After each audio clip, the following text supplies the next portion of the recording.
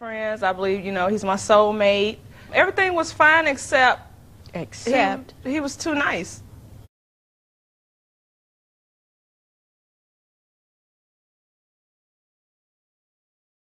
He was too nice, like, it was scary nice.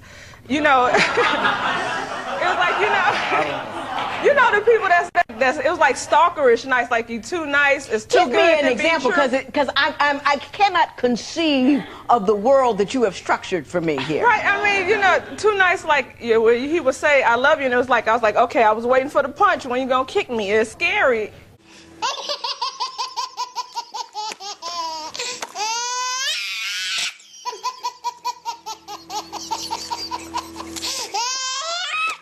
You've been married for 5 years. Has he punched you yet? No. No, he's a wonderful man. He doesn't punch you. He's a wonderful man. Yes, I'm just not used to So that. the I love you is too much for you. It's not too much, but you don't have to tell me like twice a week. So if I found you a brother that would run around on you, call your names, and smack you upside the head, you'd be in heaven.